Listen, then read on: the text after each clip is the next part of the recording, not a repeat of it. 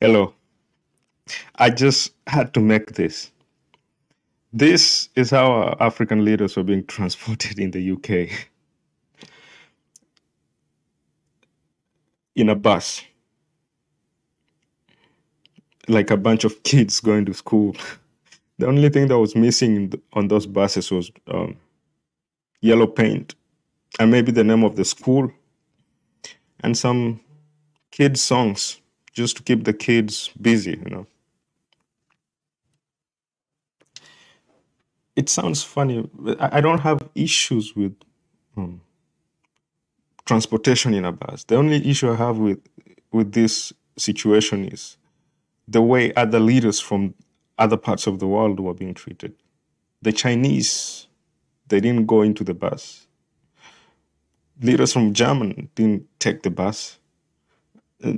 Joe Biden did not take the bus. It was only our African leaders who were stuffed in a bus like a bunch of school kids. This made me to think, what if the tables turned? What if those leaders from the UK, US were coming to Africa, to our countries, to attend a state function?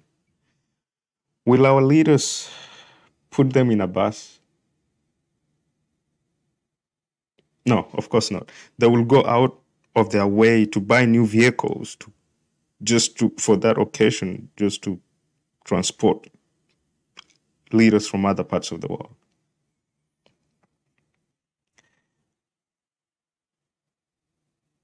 But I always preach African unity, like that our African people, as African people, must unite. And to a point, our leaders were united in that bus.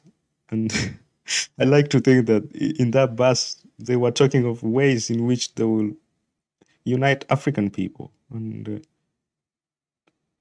bring us as a people together so we can be stronger and not be disrespected the way they were being disrespected or treated in a different way than the way other leaders from other places of the world are being treated.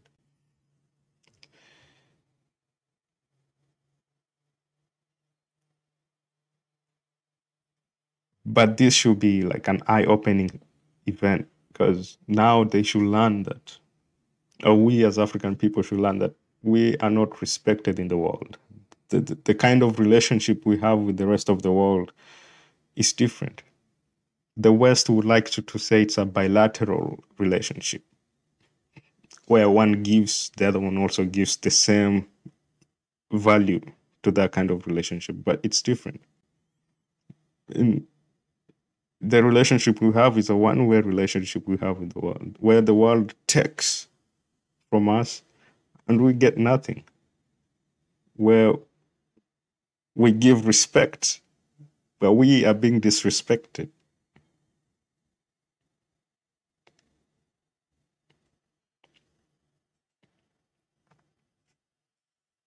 They disrespect us,